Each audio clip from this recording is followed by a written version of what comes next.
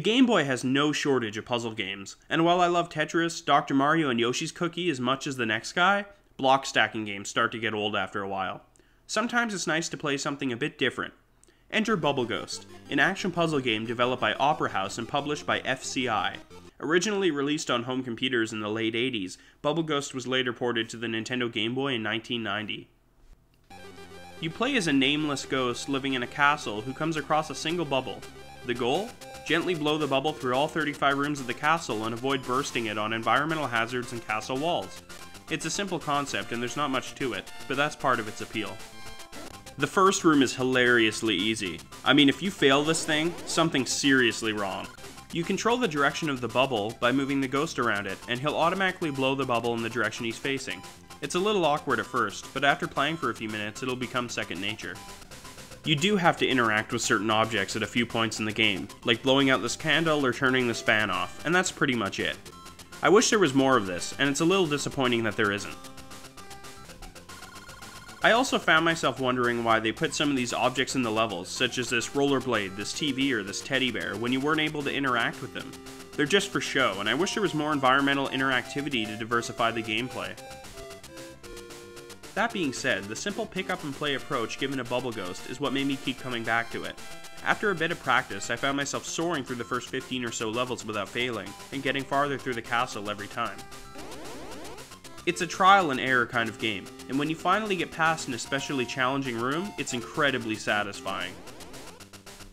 For instance, room 26 looks easy enough, but these fans drove me absolutely insane, bursting my bubble every time.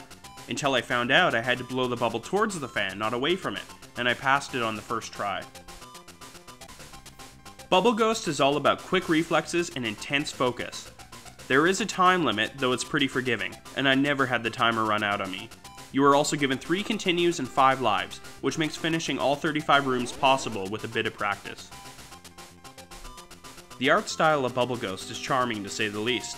The simple, clean graphics are appealing, and that ghost is so friggin' cute! Also, I can't talk about Bubble Ghost without mentioning its awesome music.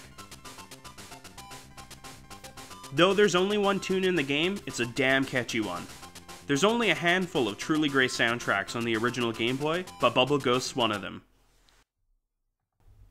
The track was written by Japanese game composer Hitoshi Sakamoto, who went on to write music for some very renowned games, such as Final Fantasy Tactics, Bloody Roar, Dragon Quest VI, and Final Fantasy XII. I absolutely love this track, though it unfortunately does get a bit grating after it loops for the 85th time, especially in some of the more frustrating levels. Overall, Bubble Ghost is really an addictive and unique game, unlike anything I played before, and its simple to learn pick up and play game design, along with its cheap asking price of $7 on eBay, make it an easy recommendation. If you're growing tired of Tetris and Super Mario Land, give Bubble Ghost a try. This is BTC, until next time.